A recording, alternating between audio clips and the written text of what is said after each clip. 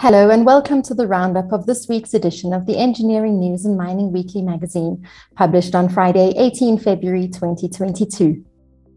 In this week's cover article, Engineering News and Mining Weekly Senior Deputy Editor Skulk Berger discovers how miners are looking to blend long-term value creation with a zero-carbon future.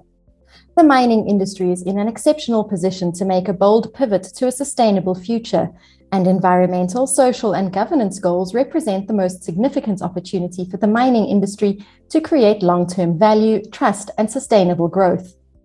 The Engineering News features focus on civil engineering and construction, where industry body Consulting Engineers South Africa improves on 5 key focus areas. Industrial and commercial lighting, where a manufacturer provides tailored lighting solutions. And instrumentation and control, where non-contact temperature measurement is vital for the cement industry. The Mining Weekly features focus on energy solutions for mining, where there's no one-size-fits-all for mine decarbonization.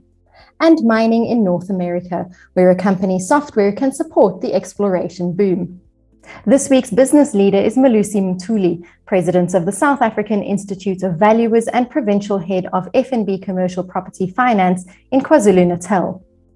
And as this week's cartoon shows, there's nothing startling in the report about government's response to the July 2021 civil unrest. But without a visible rooting out of those responsible, the risk of a repeat performance remains. We hope you enjoy this week's edition of Creamer Media's Engineering News and Mining Weekly, the magazine that offers you news about developments in the real economy. Happy reading and see you next time.